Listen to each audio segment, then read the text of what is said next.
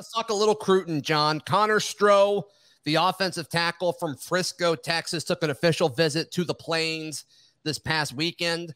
Of course, on his exit interviews with a lot of the local reporters, it was all positive, but it always is. What do we know about what happened?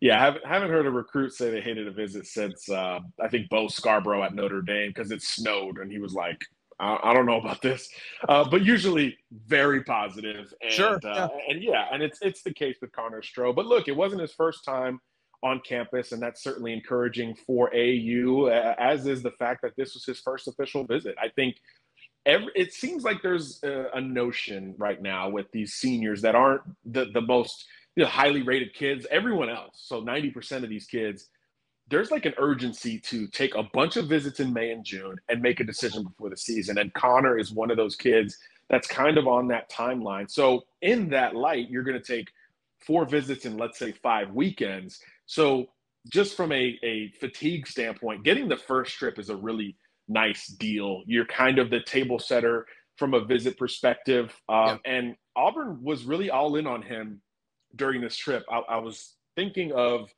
other schools that had big official visit weekends. It's 4, 5, 6 kids. It was just Stroh at Auburn. So I think when you talk about the intimacy and the time with multiple coaches, when it's just one official visitor, there's no spring practice going on, there's no game planning going on like there will be, ahead of Penn State, a little bit more stress for Bryan Harsin and company. It's all about recruiting one kid and one family. That's the ideal way to get that first official visit. So I do think on Auburn's end, they've lined it up pretty smartly here, organizationally, just to position itself in that light. And then, his list of schools is changing too, right? It was a top 5. All of a sudden, he axes Florida from his official visit schedule and his list of schools kind of out of nowhere. So it becomes a 4-program race, that quickly. So I think that's great news for Auburn. Obviously the in-state schools are going to factor in for a Texas kid, but when you start to look at the out-of-state bubble, that's another contender that Auburn doesn't have to deal with the Florida Gators. So I do think that's a good thing, especially again for a kid who's going to commit here in the next couple of months. So now in theory, you've built a lead. How long can that be sustained as these other trips go down? That's the million-dollar question. But look, Auburn needs offensive linemen in the worst way. I would say nationally, they're among the teams that need them the most. And that resonates. Linemen are very much old school in how they handle recruiting. It's very business-like.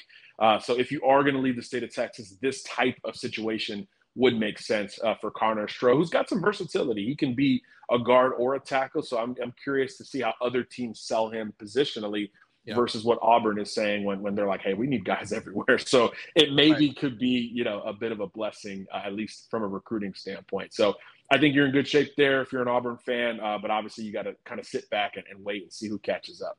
Yeah, his top 5 was Auburn, Arkansas, Florida, Texas, and A&M.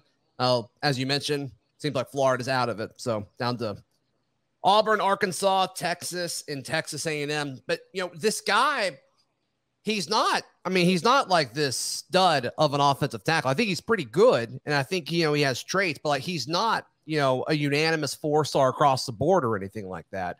But it seems like Auburn's kind of treating him as if he is. Are the other programs doing that?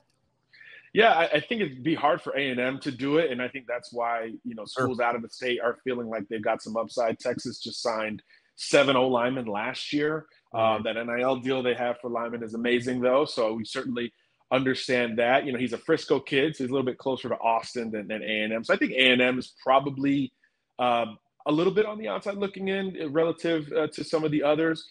So Arkansas, Auburn, and Texas, I think in particular, are probably in the best shape here because A&M's in it for every big offensive tackle prospect. And that's the other thing. That's why I said I think it will be interesting to see positionally where we're looking at him at relative to the schools, because I do think he's got some guard or right tackle flexibility.